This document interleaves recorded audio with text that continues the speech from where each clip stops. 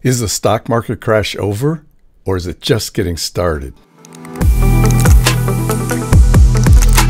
Capitulation in the markets is when investors finally throw in the towel and sell everything. You can see that happen Thursday, and then it followed by a really strong rally. It's also capitulation when it happens on very high volume, and you can see that happen as well. We had a very strong bottom forming signal here, later at 100%, confidence at 98%. Then we didn't get a bottom confirmation here, but what's interesting is the confidence level has dropped to 76. This is usually indication that you're at the bottom. Back on August 17th, we had a very healthy stock market. On September 30th, we had a very unhealthy stock market. Now, equities are starting to float up here. S&P 500 selling pressure still above the buying pressure. Intermediate treasury, same picture. Gold, no indication of inflation here. Gold is failing. Bitcoin, very much the same picture. There's a possibility equities could rally soon.